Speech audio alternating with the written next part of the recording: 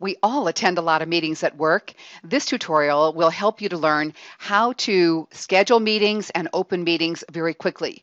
We'll talk about downloading the WebEx productivity tools and some other tools that you'll want to have. Second is to create a calendar invitation in Outlook. Then how to schedule a recurring meeting. Let's say that meeting that's every Monday morning at 9 a.m. Then we'll talk about opening the meeting from Outlook itself. And last of all is how to create an instant meeting. First, let's talk about downloading the WebEx productivity tools and maybe one other that you want to make sure that you load.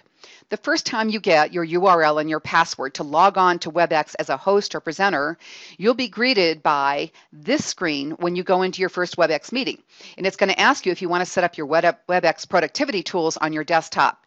You should say yes to this. If by some chance you said later, or you said, do not show me this on the computer again, let me show you where else to find it. When you go into your WebEx site, you normally will be on a URL that has something like yourcompany.webex.com. Yours might be different than this if you buy this from an alternative buyer. There are 4 menus on the left. We're going to talk about the 4th menu, the support menu, and down to the downloads option.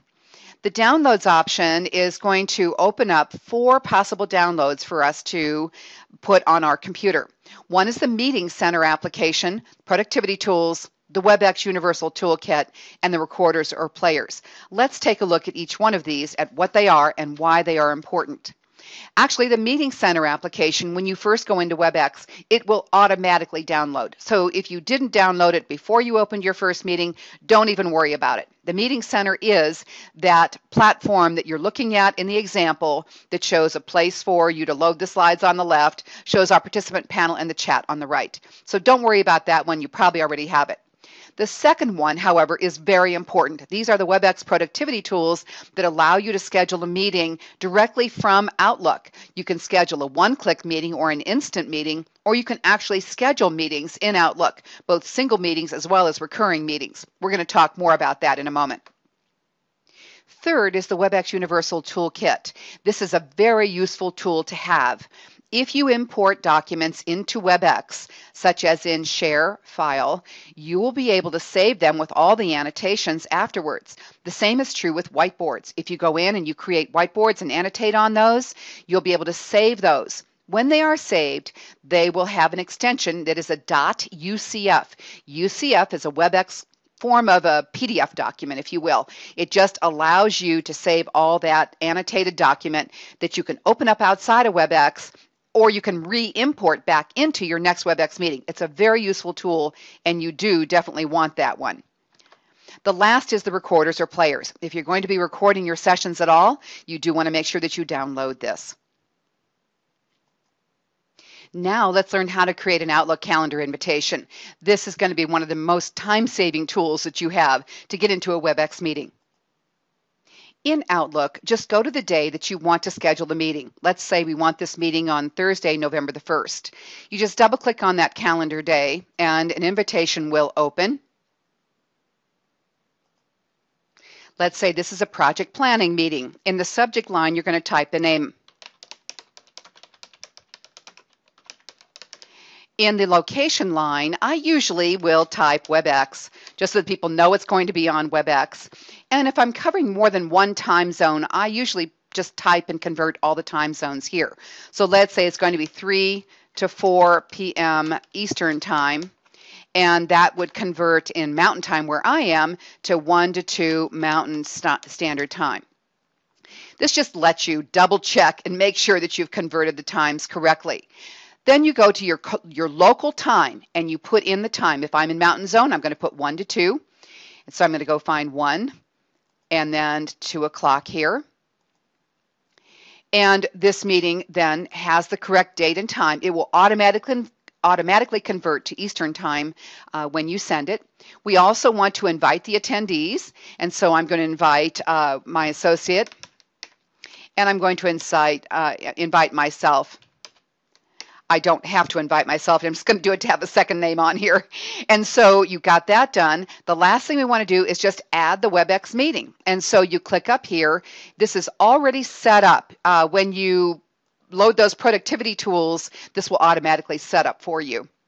It's going to open another window. And it will just allow you to put in the meeting password, whatever that is. Let's make it 1234567 and it'll have all your audio and things configured. You need to check with your own tech support because this screen will be different in everybody's computer. And so you just click OK on that. This meeting is ready to go. Now you might be saying, where's the invitation information? Well, just watch. As I send this invitation, you're going to see it pop in there real quickly. There it is. And so now as you look at the calendar, that event is planned. When you want to see what the details are, you can go ahead and click inside and you can take a look at them, and there are all the invitations. It's important to notice that the URL to get everybody in the meeting is going to be the same, but the directions on how to get in are going to be different. Yours is going to be to log on to the account as the host or presenter, but your attendees will receive an invitation that just says put your name and email in there and here's the password. And so they will have a slightly different form. So don't forward your calendar invitation to somebody else. You want to always be sure you formally add the names up here on the top and then send an update. You'll be able to say which individuals get the update. If you have a standing meeting that is every Monday at 9 a.m. in your time zone, you can also very easily set up a recurring WebEx meeting in Outlook. Let me show you how to do that. So I've already pre-populated another invitation with the name of the meeting. It's a weekly team meeting. Here it is on WebEx. I have the times. And that would be Pacific time here on the third time zone. Let's say it's a different team. We have someone on the Pacific coast. And the date starts Monday the 5th. And we want to set the time in there in your local time. Now, I'm Mountain Zone, so I'm going to set this for 9 a.m. and going till 10 a.m. or however long you want it to be. So the same part of the invitation we did before is exactly the same. Put all the addresses in there. Then you want to go up to the recurrence icon and click on it. This allows you to just reinforce when you want this meeting to be held. So if it's going to be every Monday, every week on Monday, then, and let's say we want it to go for 10 weeks, we just click here for 10 weeks. Or we can also click here and put an ending date, like we're starting right now on 11/15/2012. This might go till 6/15/2013. You can make the dates whatever you want. I'm going to make it 10 occurrences, and I'm also going to click OK on it. And I'm going to give this meeting a color so that, let's say it's the green project team. The last thing we want to do is go ahead and add that WebEx meeting. And so I'm just going to click on WebEx. It will go ahead and bring up the dialog box that lets us put in the password. You never want to use the word password, by the way, but I'm using it for this example. And again, this is all going to be created when you load those productivity tools. But anyway, you click OK. Again, the invitation does not show until you actually send it, and here it goes. And so as it sends, you'll see it just briefly flash here. And then if we reopen it, we'll see it again. You see, now you can see that this weekly team meeting just goes ahead and is scheduled right on into 2012. And so for the 10 weeks exactly as you wanted it. And you can go in and extend those dates if you so desire. But it's a real easy way to manage those recurring meetings. Nice, isn't it? Now let's look at how to open your WebEx meeting from an Outlook invitation. Let's say today is November 1st. Here's the day of our meeting, and it's getting time for the meeting to start. Just double-click on that calendar item. It will open up, and here is your URL to log on. Again, you will need, when you hit this URL, you'll need to give your logon name and your password as the host, and then you'll be able to be in the actual WebEx meeting. Your attendees will have different logon instructions. Pretty easy to do, isn't it? If you want to log on to a recurring meeting, you will double click on it, and it's going to ask you if you want to open the occurrence or open the series. Just open the occurrence if you're going in that day to open that particular meeting, and there we are again. The easiest meeting of all to schedule is an instant meeting in Outlook. Let's say you're on the phone with someone and they want to go into a WebEx meeting. It's just one click to get there. Let me show you. Well, I don't know about you, but my Outlook is always open. And so if someone calls me and we need to get in an instant meeting, I just go right up here in Outlook and go ahead and click on that meeting. But you can be in any of the applications like Word or Excel, and you will have the ability to go into a WebEx meeting from this menu as well. So let's review. We were learning how to schedule a WebEx meeting in Outlook, and there were 5 main parts to this training. You learned to download the WebEx productivity tools and also download that WebEx Universal Toolkit. They're both really high value.